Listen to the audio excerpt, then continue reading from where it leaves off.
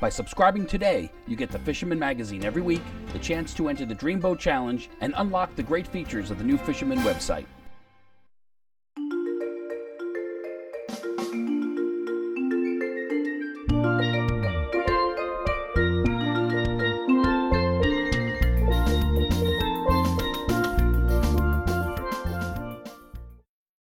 Okay, we just taken this jig out of one of the molds and let it cool off a little bit. And what I do is I clean up the eyes and I file down all the unnecessary lead that's on it.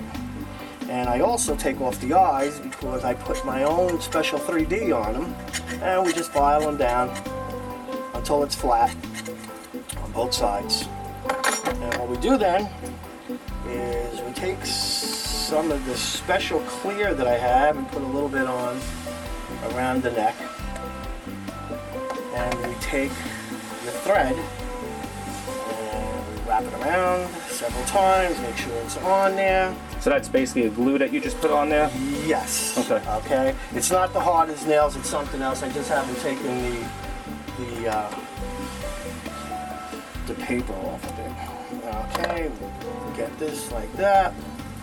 And we take some white deer hair, and what we do is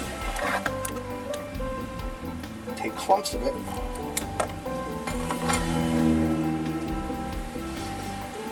try to get it nice. I'm using a 3/0 jig head, so we try to keep the hair all the way back to go past the hook, and we wrap it around. And what I do is I flare it out a little bit, try like a mold to make it look good. So that's basically all by hand you're doing to give it that flair. All by hand. It's not just throwing the hair on and wrapping it and be done with it. No. So there's a little technique to it. Yep. And we just keep going round and round, building it up.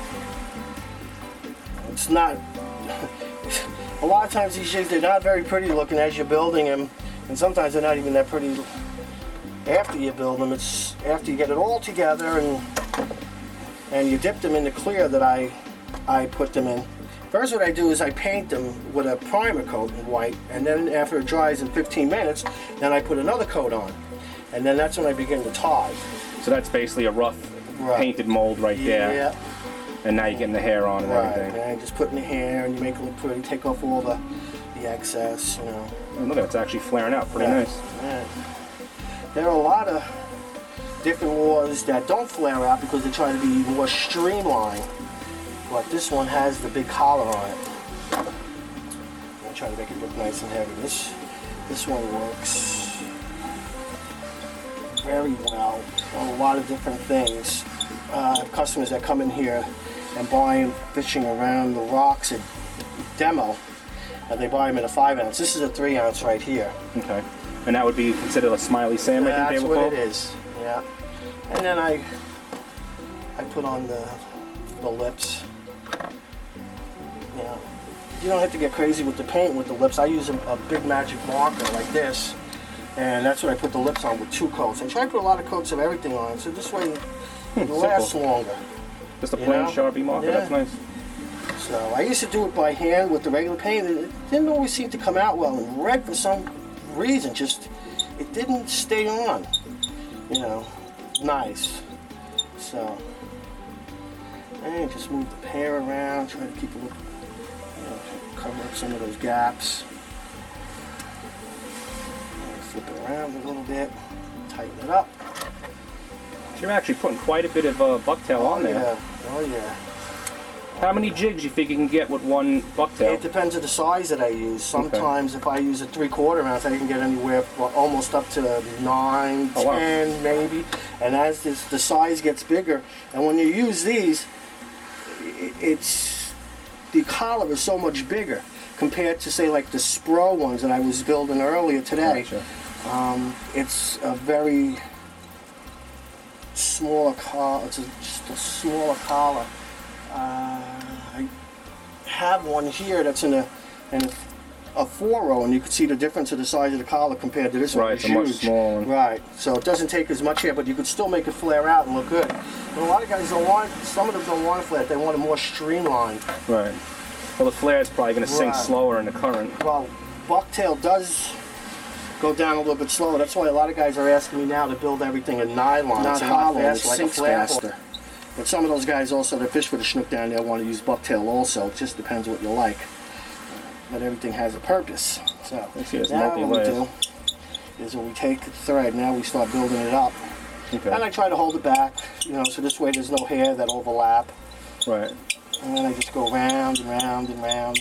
And right now I'm using a lighter thread than I normally use. I usually use Big Fly. This is the red I have at the moment on it. It takes quite a bit of thread to actually get that on there. But I try to get it all nice and even. I can't. Growing up and seeing jigs being made as a kid, there were strings hanging out all over the place, and you know, just I try to make it look as nice as possible. It's not to, you know, to sell fishermen or the fish are going to notice that it's a nice job. It's that the hair is on there and it's going to stay on there and you're going to be able to use it. Well, a lot of guys, you know, pull the hair, you know, see, you know, and it's not coming out. So that's the quality of the jig, which makes your jigs the best. Right. Thank you. So I try to build it up in the back a little bit more and try to make it look nice. Because that's my personal preference, to make it look nice. And then I take some flash. It's definitely coming together there. Starting to look like a lure now. And what we do is I'll take some crystal flash, I don't know, anywhere from 10 to 12 pieces. So I don't even count them anymore. That looks beautiful. And I throw them on there.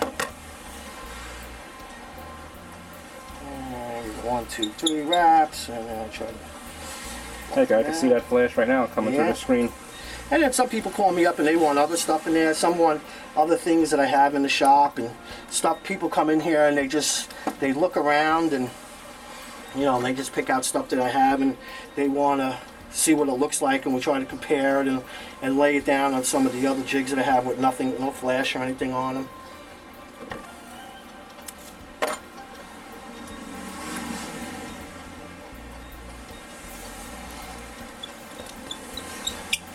And I just try to cover that up.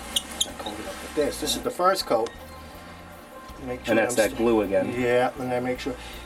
It's actually the clear paint itself. And when I put this on, it looks like the coating that would be on a rod or would be on a cue stick.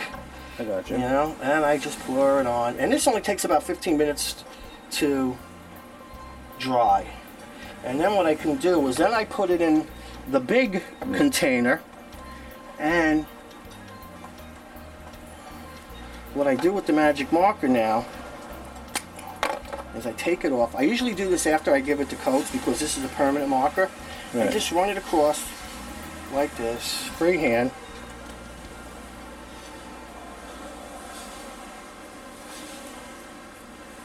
So it's a little lipstick. That's all it is. Sometimes it looks like when your crazy grandmother puts on the lipstick, it's all over the place like Bozo. I like that. It's my favorite. And I try not to hook myself. You've done that already. Yes, I have. And if I did it again, Sammy wouldn't be too happy. You always can have a job with Revlon now, too. Yes, I could. So, and I just put it on, and I give 2 coats of this too. You know, after it's done, it's permanent. It's not going to go anywhere. And then after I do that, blood. And then we put the eyeballs on. And I use a 3D eye made in Wisconsin. And sometimes I use several different sizes. Sometimes I have customers say, "Oh, Johnny, I love the eyes. You think you can make them bigger?" I've gone over with several people about, do you catch more fish with eyes? You don't catch more fish with eyes. I guess that's would be a standing argument. Usually on this 301, I use this size eye. Okay. And then after 15 minutes, then I'll dip that in the right clear, there, and this is what it comes out to look like.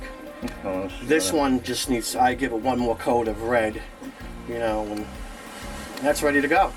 And I clean out the eye socket. And, okay, so now what we do with the jig after the first coat is dry is I take it.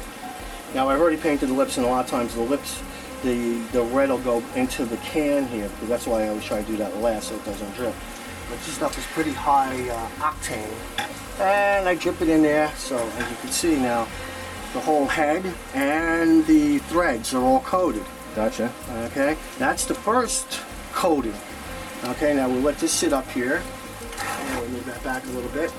And just let that drip. It doesn't take that long. And then what we do after, you can see how it tries to close up the gap of the threads. Like this one here. Next way, you get almost like that rod look. You know. And this hair's not coming out. I mean, I'm really pulling on it. I don't want to get hooked again. It's locked in there pretty good. It's not coming out. And bass is going to pull out. A bluefish will destroy. A bluefish will destroy anything. But a bass is not pulling that hair out.